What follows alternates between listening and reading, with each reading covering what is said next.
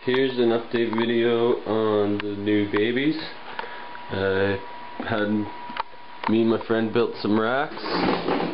Just slapped a couple together because it was kind of an emergency situation, but they do the trick. They hold all 18 babies, and it's a lot faster maintenance.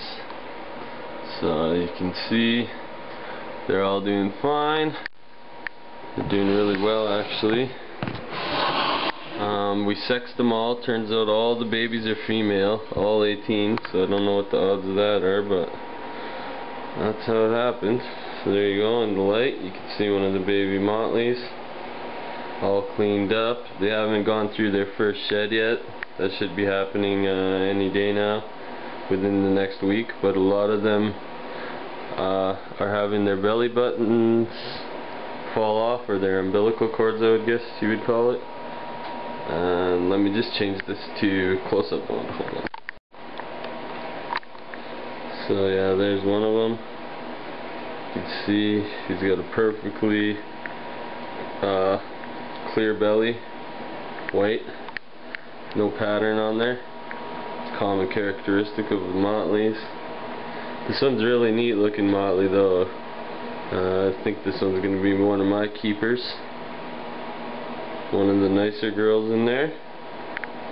Side striping all the way down, and a little bit of tail striping as well.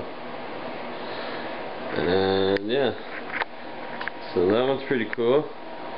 Get a good look at her. This is one of the lighter ones, which I'm thinking could be a pastel Motley. A little bit of the pastel gene passed down from the mom. And just want to show you this one other cool Motley in here. This guy's a little different. For some reason his eyes are really black. So I'm not sure if that's a head anery marker or what that is.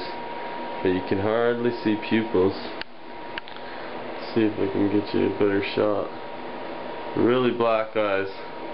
So that's another cool one that I might decide to keep. I think I might keep all the Motleys actually, just because they're so cool. It's my first batch. And yeah. So, a few more pup Motleys. There's another Motley. A little different. Some tail striping too. And then here's some of the lighter pastel normals. You can see they got some pretty cool patterns too. They're all perfectly aware, ready to go. This one is one of the lighter ones. I really like that color, so that one might be a keeper too.